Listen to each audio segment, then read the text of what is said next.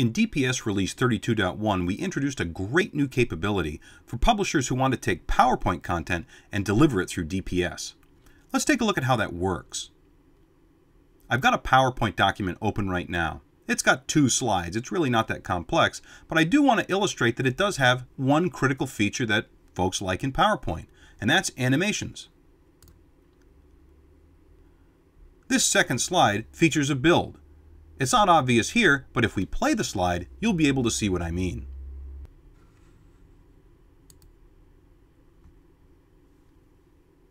Let's go through the animations now. First, I'll use this slide to talk about how we can create content using InDesign and Adobe Experience Manager. Well, now I've got to change this slide to include PowerPoint.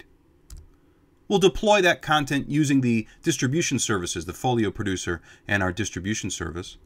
And of course, that's got to go down to various channels that might be your iPad or your Windows tablet or your desktop, right? And of course, we want to control that through entitlement. And then lastly, we'd like to measure that so that we can optimize that content by looking at consumption patterns and seeing what really resonates with the reader. Now that's my presentation, but I'd really like to be able to deliver it on my iPad. Let's go back and see how we can do that in PowerPoint. I've installed a new tool that's called the DPS Export plugin for PowerPoint. You can learn more from the link on the screen. In PowerPoint, it appears as a tab, and you'll see it has 3 options. The first of these is Account. In order to upload content, you do need to have an Adobe Enterprise DPS account. You would enter that account information here and then click Sign In. I've already done that, so there's no need for me to repeat it. The 2 other options over here are Preview and Upload.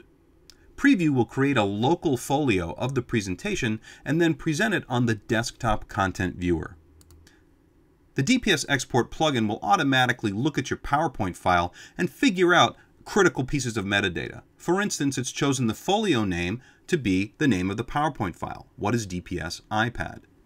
It will also make use of the slide names to create articles. We'll see that in a few minutes. Let's fill in some additional metadata.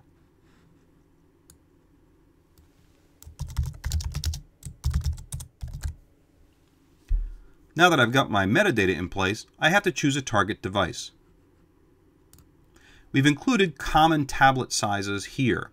Of course, you could always choose a custom size. I'm going to view this on an iPad, so I'll leave it as 1024 by 768. Note that the background here is a ping. This means that you may want to produce multiple renditions, one for iPad Retina and one for iPad standard definition, as well as other devices. For now, I'm going to stick with just plain old iPad. I do want my interactive elements to function, so I'll leave that enabled. All I've got to do is click OK and I'm ready to roll.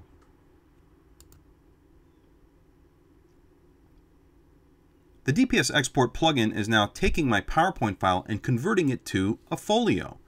We're going to be able to view that folio on the desktop in the content viewer. The desktop content viewer gets installed when you install the plugin.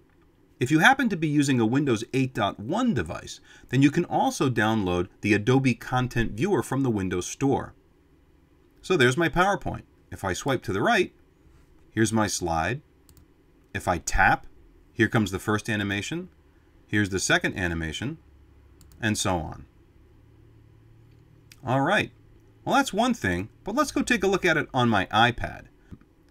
Now I've already converted this to a folio and I don't need to make changes, so I'm just going to click No and let it upload. In addition to slide animations, we also support video, so you can place a video directly onto your PowerPoint file, and then that will play inside of your DPS application when you tap it. Let's click OK, and then we'll take a look at it in the Folio Producer. So here's my Folio Producer, and here's the folio that I just made. What is DPS on the iPad? What is it, right? Designed for iPad with PowerPoint. If I go and open it, we'll see some things. It's called Slide 001, Slide 002. That's pretty handy. But what about the titles? What is DPS? Well, that came right off of the folio metadata. Also, the second one, Closed Document Ecosystem, right there. Came right off of the slide title. You can also see that the byline was picked up, and you of course can enter any additional metadata that you need for the article. I'm going to put a library filter on here to make it easier to see on my iPad.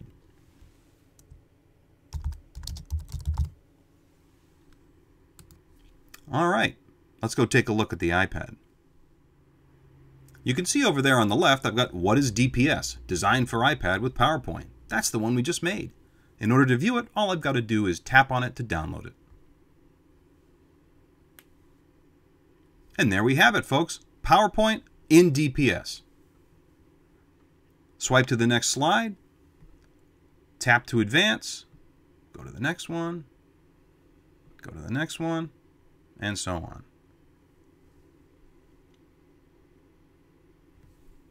If I tap at the top, I can view the heads-up display.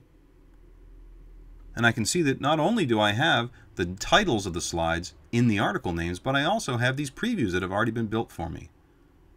We could not have made it easier for folks to take PowerPoint content that they've already got and deploy it into DPS. We think that this is going to be revolutionary for businesses that have existing content that they want to use inside of DPS, but have been struggling with the transformation from taking that content and turning it into InDesign or into HTML. We've simplified that process, and we really hope that you'll take a look at this and start using it with your DPS accounts today.